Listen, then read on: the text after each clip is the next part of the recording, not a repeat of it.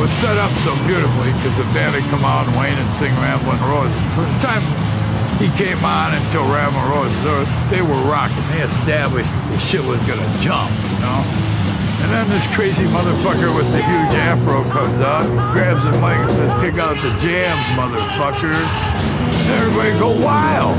There was always the threat of being arrested for saying motherfucker. Somehow they take the attitude that the band had and that whole revolutionary thing, and they heard the word motherfucker. War has been declared. Kick out the jams, motherfucker was a call to arms. Kick out the jams, motherfucker was just an expression, enthusiasm. Kick out the jams, motherfucker. You know, there might be a dimension of rage in there. Motherfucker, what's the big deal? Everybody seized on that one little expression as being, you know, look at the way they're talking. They said the F word. Listen to what they're saying. Oh, man. I mean, it was kind of absurd, really. And behind the motherfucker is peace and love and growth and equality, all right?